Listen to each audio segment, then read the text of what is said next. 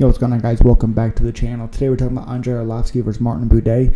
Andrei Arlovski, 34 wins, 23 losses, 2-3 in his last 5 fights. On a 3-fight losing streak, 2 of them by finish, 1 by decision. Got knocked out by Dontel Mays and got finished by Marcus Rodrigo de Lima. And then lost to Waldo Cortez Acosta, where he was very disrespectful. Plus 225 underdog, 45 years old. 6'3" with a 77-inch reach. Martin Buday, 13 wins, 2 losses, 4-1 in his last 5 fights. Got embarrassed against Shamil Gaziv, minus 280 favorite.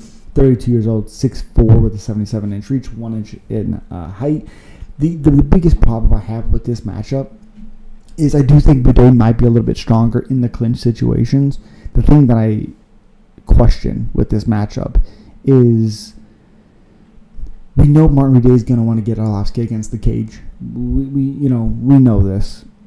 I think there's a lot of situations, because I think it's going to go to a decision. Don't see a finish. I do think Arlovski can make it ugly.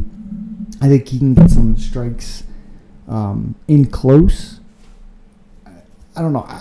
I like Arlovski in this one.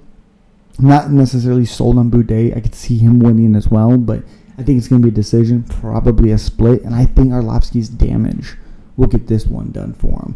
45 years old is crazy. If he loses this one, you got to think it's the end of the road, but you probably thought that 6 or 7 years ago at this point, really. But Andrei Arlovski, I think with his, ability to still strike well, even I don't think Buday is great. I think Arlovski gets this one done. And as always,